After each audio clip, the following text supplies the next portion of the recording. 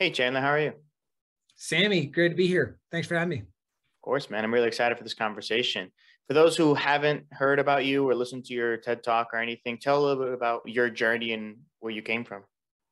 Yeah, I run an online education company called Self-Publishing School, born and raised South Carolina, based out of Texas. Currently, really college dropout, C-level English student with ADHD who somehow ended up writing books and running this school. But I really fell in love with the books, and I believe that books change lives. They change the lives of the reader and they change the lives of the author. And so that's what Self-Publishing School is all about. We help people write and publish books that grow their impact, their income, and their business if they have one. We're one of the 5,000 fastest growing private companies in the US. We've grown a lot, and we've published about 6,000 books in the last 7 years. And yeah, we're just getting started.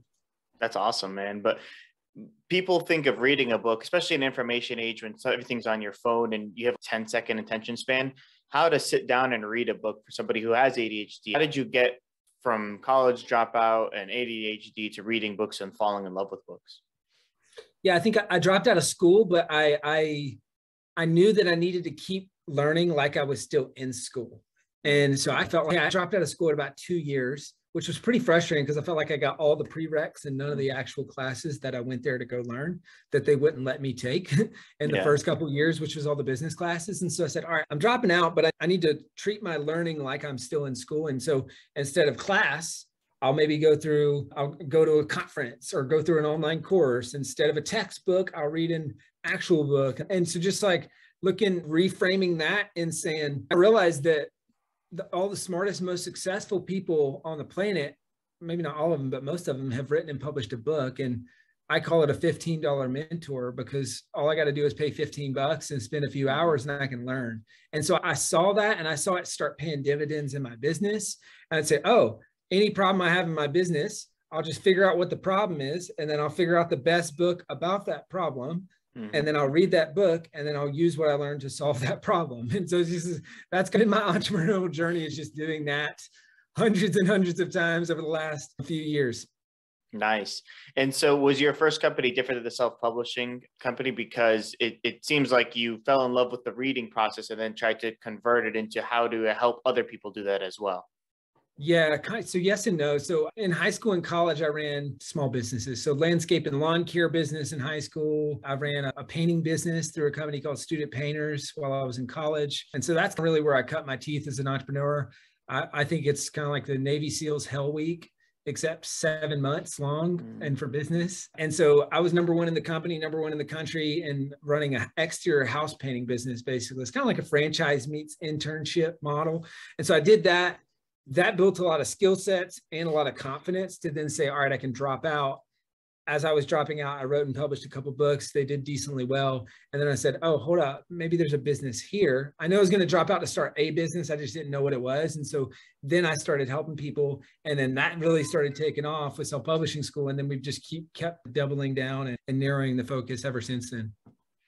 Yeah. And I really like what you said in your TED Talk about the best way to serve humanity is to write a book. And I've found that through college, I didn't really like reading books, and I finished and then I just stopped reading for a while. And I shared it on a previous episode of the podcast, but then I fell in love with reading like self-help and business books and psychology books. And now it's something that I carry with me all the time. So I never really thought of it as a great way to serve humanity, but it has taught me a lot because that's the main way you pass information from generation to generation. And you can write a book like Stephen Covey wrote in the 70s and the 60s, and he's long gone now, but I've still read it and learned from it and recommended it to others. So when did that thought creep into your mind and be like, this is the best way I can help other people as well to create books? Because that's the best way to help everybody. Yeah, there was a bunch of checkpoints along the journey. I'd say I did it and it did decently well. And that was the big light bulb moment for me. As I remember, I was snowboarding with a friend and it was like the week of publishing my first book. And he said, hey, Chandler, like I heard this book's doing pretty well. That's cool. Is it actually making any money? Books don't make money. And I thought for a second, said, you know what? Actually, yes. While we were snowboarding all day yesterday, the book made over $400. And it was like, when I said that, I realized, oh my gosh, people are buying this book all around the world and in countries I'd never even been to. It's continuing to generate income for me while I'm traveling, snowboarding, and all that stuff. But this is making a difference. And this isn't just my mom and my grandma anymore. This is actual people buying this book and reading this book. And so that was cool. And then getting my first physical copy in the mail, that was a feeling of, oh, this is something I created. And long after I'm off this earth, this is still going to be here. It might be at a Goodwill, but it's going to be here. And so that was a cool feeling. And then discovering, and you mentioned the TED Talk, I talk about this in the TEDx talk, is the concept of leveraged impact. Is so the ability to do work once, to create a book, and then this book goes on to impact thousands, tens of thousands, maybe even millions of people. So as an entrepreneur, I look at leverage is how do I create assets that continue to grow and scale and that can create an impact and that can grow the business. And so I believe that a book is one of the best assets that you can create from a legacy standpoint, yes, but then also for growing your business and strategically using it in that way. So that's where the layers have unfolded over the years. Yeah. And I think it's really cool when you get something that you created like in the mail and you can touch it and feel it. That physical, tangible object makes it real, even though you've been working on it probably for months or maybe even years or sometimes. And that's another thing that people sometimes maybe want to write a book, but they get scared because it takes like 2 to 5 years, I think, and they have to go through a lot of the process and the marketing and doing speaking engagements and like signed events and everything, all that other stuff besides just writing the book. So tell us a little bit about how your company helps people streamline all that, because I think that's awesome. Yeah, I appreciate that. And yeah, I think for a lot of people, they view writing a book as this intimidating thing. Like you said, it's, oh my gosh, I don't have the time to do this. And if I do have the time, it's not now. I'll do it later. And so what our goal at Self-Publishing School is we help people write and publish a book, a quality book that sells well. And so our goal is to save people hundreds of hours in the process and save people hundreds, if not thousands of dollars in the process. And so we've got a curriculum that we take people through. We pair them up one-on-one with a coach. There's group coaching calls. There's some of the stuff we just do for them, like when their book's ready to go, like formatting, ISBN, cover design, all that stuff. We've just recently started doing a lot of that because we realized, hey, people, they want to save time in this process. And so we can serve them better by doing that. And so I like to think of it like it's a mix of Indiana Jones and Jillian Michaels. Like Indiana Jones, our goal is to blaze the trail and to show people what to do, what not to do, et cetera. And then Jillian Michaels, we got to hold them accountable and keep them going through the process. So it's kind of like that. It's a year of college, but way more helpful and targeted towards making consistent progress on the book. Yeah, and consistent progress is something that is preached about in all the realms of discipline. Everybody knows that how important that is, people who listen to this podcast. So how do you kind of break it down, whether it be writing a book, and we'll get into how that kind of matches up with other areas of life, but the consistent daily progress, how do you build towards that? Yeah, that's a great question. So there's a couple ways that we do it. If you look at chapter 5 in my new book, and I don't know if people will see the video version of this or if they'll just see the audio version, but basically I look at breaking it down into 8 milestones. That's the book writing journey, but it really starts with those first 4, which is the more writing method. So mind map, outline, rough draft, and editing. And so what I recommend that people do is they take 15 minutes as soon as you're done listening to this podcast and mind map everything you can think of on the topic for your book. So stories that you have, lessons that you've learned, ideas. If you're a business owner, what are the broken record conversations that you have with every new client or prospect? That's probably a really great book idea, right? So mind map it, then use that mind map to create an outline. And you'll do that by just grouping common themes, and that'll drill down into chapters. So now all of a sudden you might have a 15 chapter outline that you can use to write your book. And then the R stands for rough draft. And you do that 1 chapter at a time. And so we have this thing, it's called the 30-day rough draft challenge. I'll see if I can show you here. And this is, I know you're like me, which is like, all right, how do we break this down daily and make consistent progress? So that's the goal here, is say, all right, mind map and outline the book before you start the challenge, and then create a goal for 30 days. Now, maybe that's 1,000 words a day. Guess what? At the end of the 30 days, you're going to have 30,000 words written, which is the size of a small book, small to middle-sized book, right? And then it's, all right, you do 2 30-minute writing sessions per day. All right. And in that, you just use the mind map, outline, write process per chapter. And then you track your word count, you celebrate daily, and that's pretty much it. And so that's what I recommend for people to make daily consistent progress towards their book. Yeah, and I like that you're saying 2 different 30-minute like times, Yeah, so that way you don't get writer's block, because I feel like exactly. if you're stuck there and you're a morning person or you're a night person or you get busy at one time, breaking it down makes it a lot easier to commit to. Whereas for me, like I read normally in the morning because I'm right out of bed. The book is right next to my bed. I just get to go that way rather than leaving it. But in terms of Yeah. writing, it's something that is pretty good as well. Yeah. And a lot of people use their mornings to make progress on the book, and it's part of their morning routine. And I think for some people, or for a lot of people, it works. For some people, it's no way. I'm creative at night. Cool. Do that. Yeah. Block off the time, whatever it works for you, and make consistent daily progress that way. So how would you relate that type of mentality of daily progress and chunking it up and making the outline and then going in each specific chapter for something that's not like a book, like for example, running a business or running a side hustle or getting in shape, or something that a lot of people want to do a lot of things, but it feels like they're spinning too many plates at once? Yeah, great question. There's 2 or 3 things that I do there. First off, probably you got to focus, which focus stands for following course until successful, right? So you got to narrow the focus, and you probably need to create a list of things that you're going to stop doing.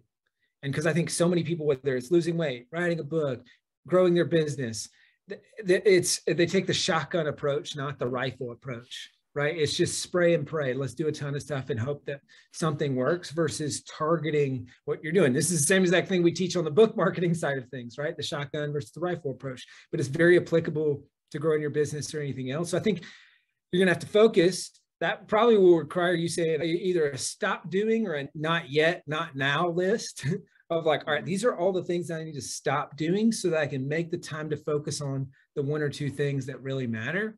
And then it's doing the very similar thing that I teach with books is what I teach for goal setting, and what we do at self-publishing school, like with our team and with our students and all that is, all right, let's just break down the goals.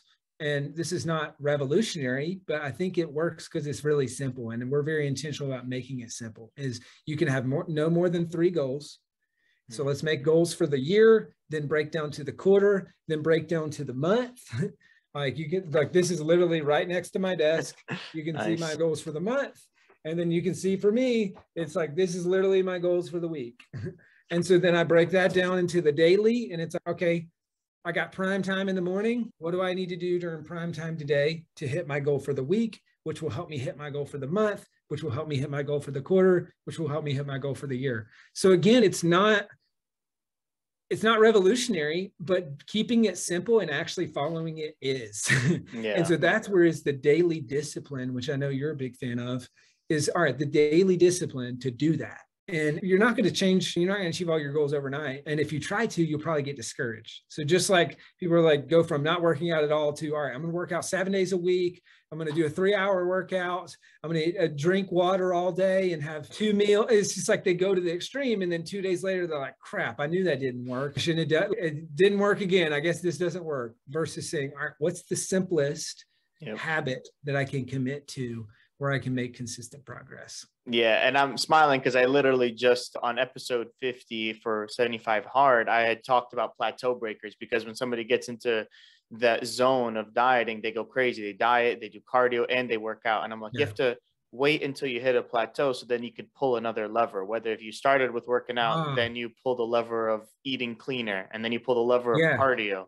That way you're always busting these plateaus and not just committing everything at once, because you'll get burnt out. And then over time, it all becomes, these are things that are now, I have to do these. These are part of my everyday things, and I don't have to think about it. That's when you know you can move on to the next level of adding something new, because otherwise it's just, you're spinning too many plates and you don't really know. But I think it all starts, like you said, to write everything down and figure out what you're actually spending time on. Because if you think about it, there's 24 hours in a day, 7 days a week, 168 hours. And with the lack of commute now with the remote most of the time and all that stuff, like you have time in the day, but it always seems to be gone. So people who don't like to journal, or people who don't like to really write things down, how can they get better at really pinpointing down? Because maybe it's something that they just don't want to admit to themselves. Yeah. Oh gosh, that's tough. I think, when your why is strong enough, the day to day, it gets easier. And so I like starting with that. And that's what I talk about it. I think it's, chapter 2, maybe in my book, but it's very applicable to any goal. Is there's looking for why. And so begin with the end in mind, as Stephen Covey would say. And so you need a why, but then you also need a why. And that's where, for a lot of people, when the pain of staying the same gets greater than the pain of making the change, that's when they'll change. Yeah. And not until then. So when you that's why you hear a lot of people addicted to drugs and alcohol, they don't make a change until they hit rock bottom. Right. And then the pain of staying the same is greater than the pain of changing. And so they change. And so in our mind, you can go pain, or you can go upside, pleasure, future, whatever. But this is a compelling future.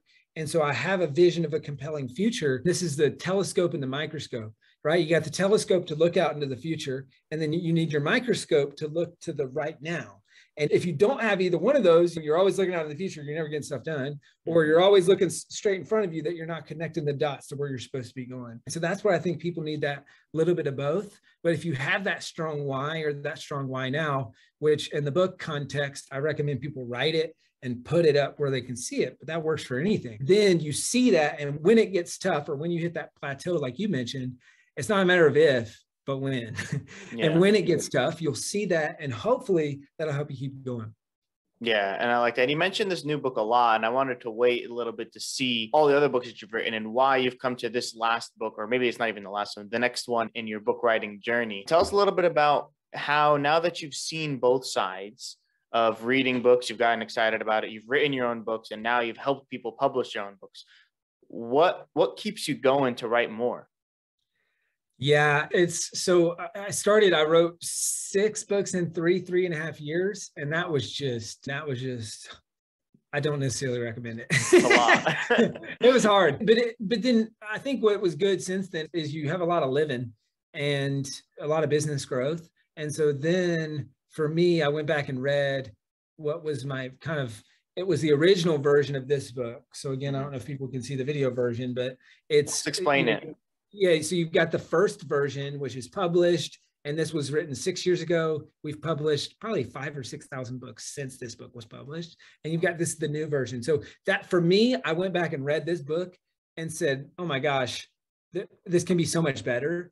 And so I realized all of our curriculum had gotten better. Everything we do, everything we teach, all that, but the book had stayed the same. So that's really what sparked me, where I swore off writing a book for a while, because I said, hey, I need to market the books that I have. First of all, I think it's a big mistake that authors make, is they jump to the next book and they don't keep marketing the book that they have. And so I said, all right, I want to recreate this, create something that I'm really proud of, that I can drop the mic. And it's just the best and definitive book on, if you're writing and publishing a book and you want to use it to grow your business or grow your impact, whatever, like, this is the book. And so I wanted to do that. And so that's when I said, all right, I'm going to drink my own Kool-Aid and go back through this process. And so I went from picking up a pen to published in about 105 days. Wow. And did it at a high level. And we've moved a ton of copies of the book. And really the goal is, there's the reader focus goal, and then there's the business focus goal. So the reader focus goal is what I've already said. And then the business focus goal is the first edition has brought in millions of dollars in customers for self-publishing school over the last few years. And I think this second edition will bring in tens of millions of dollars in customers for the next few years, decades, whatever. And so now it's just pointing back to that book and having that drop the mic book, which for a lot of people, if you're having the same conversations over and over again with clients in your business or prospects in your business, the best way to stop talking about it is to write a book on it and then point to that book. And that book can really go out and help people and make an impact. So that's the goal. Nice. Yeah. And instead of kind of like an FAQ site on a website, it's literally, you get asked this all the time. Let's just expand upon it and have a chapter on each of those FAQs essentially, and you're good to go. Yeah. So I really like that idea, because I've been thinking about writing a book maybe in the future, but I have a few topics in mind. And I think that's where maybe somebody like you would probably just recommend writing multiple books because it feels like it's not as big of a task as I'm making it seem in my head. Yeah. It's something to keep in mind for sure. I'll speak to that. So I'd say write multiple books, but only one at a time. And so that can be, so we only have 2 rules when we're working with people. Rule number 1 is you can't edit while you write. We all know someone who has 5 perfectly written chapters in their unfinished book. And so you can't edit while you write. But then secondly, you can only write one book at a time. Try to catch 2 rabbits, you'll end up catching neither. Like, you got to narrow the focus.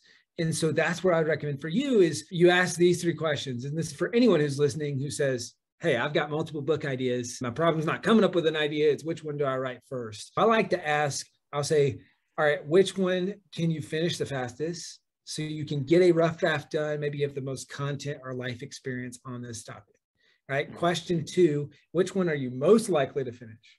So not only are you going to get started, but you're going to actually get a rough draft done. And then question number 3 is which one's going to make me happy? Like, which one am I going to enjoy writing? Sometimes for business owners, I'll alternate that out of, hey, which one's going to grow my business? Because business growth typically makes entrepreneurs happy. But that helps narrow in on the book to write, and then write that one book. And then you can, like you said, Sammy, you can kind of take some of the pressure off and say, all right, I've got other books that I'll write in the future, but this, so I don't got to fit everything in this first book. I'm just going to write this specific book for this specific person, and I'm going to write one at a time and then go from there. Nice. Yeah, I think that definitely answering those 3 questions in my head, and I'll have to ponder on as I review this episode for sure. But I think I know which one I have to write first now. Cool. So yeah, it's something definitely to take away. That's why I love doing these podcasts, because I learn something just as much as the audience does every episode. That's awesome. Appreciate that. So another question that I have is the marketing aspect. So you've written a book now, this last book that published, pretty much version 2, I would say, of how to publish a book to get to 10,000 copies. How does that differ from marketing a different side of your business? For example, like, because you're showing that you're the subject matter expert, and hopefully you are, obviously, if you're writing a book. So like, how do you get that out there? Because you're campaigning or you're marketing your knowledge. Yeah. So I think for people who are thinking about writing a book, or you already have a book, there's a lot of people maybe listening, and I know certainly that I've talked to in the past, who they've already published a book and it's just not selling as well as they like it to, or it's not growing their business like they want. And so there's a few things you need to do.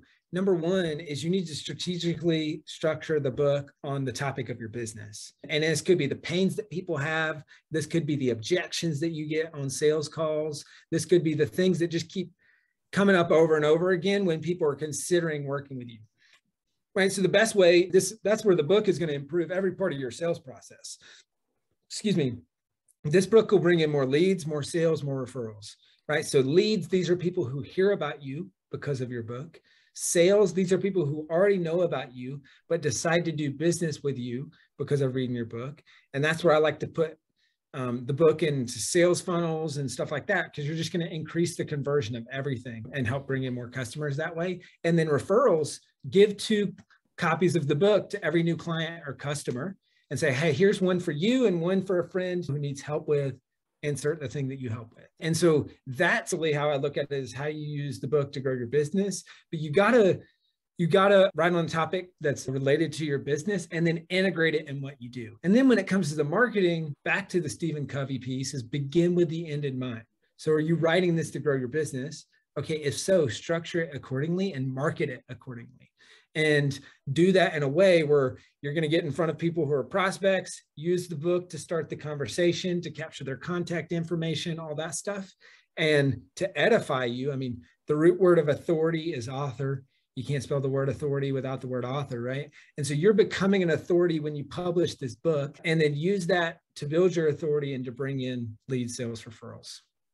Nice. And it's good how those all 3 are related, obviously, in the conversion funnel, but they're different targets at different points of time within the customer or potential customer being in the funnel. So it's important that you're speaking to all sides. That's great. Yeah. So where can people get all of your books and figure out more about how to start? Because I know you do things other than just books as well, like your leadership talks and with your business advice as well. Yeah. So first and best place, if you're thinking, hey, this was helpful, I think I might want to write a book, or I want to republish a book or whatever, check out my book, Publish: The Proven Path from Blank Page to 10,000 Copies Sold. You can find it on Amazon. The audiobook I narrated myself. So if you're into audiobooks, highly recommend that. You can check that out on Audible. And then one thing we did here is we created a link for friends of Sammy and the listeners here. So if you go to published book, like I published a book.com/Sammy, first 50 people in the US who go to that page, fill out that form, we'll print, pack, and ship you a book No strings attached. You don't even have to pay shipping and handling. None of that stuff. Publishedbook.com/Sammy. And Sammy, you can do that too. That'll help crystallize with your book that you're working on. And so that's the first and best place for folks. And then if you're thinking, hey, I'd love to check out self-publishing school and see what it might look like to work together, then you can go to self-publishingschool.com/apply. Book a call with my team. We'd be happy to chat with you about your book, your goals for your book, put together a plan, and see how we might be able to help. I appreciate that, man. That's super cool that you have that link for us. And I'm definitely going to steal one of them. So I guess the first 49 listeners who want it nice. can have it. But yeah, that's super cool that you're really helping people to get something that seems gargantuan. And that's the kind of the running theme. And a lot of things that when you start it, it's huge task. It's very hard to do. How am I going to get started? How am I going to get through it and make it actually successful? Because nobody wants to spend 2 years writing a book that sells like 5 copies and 3 of them are from your family members. So I think that's one of the big fears that people have, and your company helping tons of authors do that and changing not only their lives, but the people who read the books is something that, as a person who reads 2 or 3 books a month, it's awesome. So I really enjoy your work and the ability to help others doing that, man. That's awesome. That's amazing. Sammy, I appreciate it. Thank you for listening to another episode here on YouTube. For more videos like this, please like and subscribe.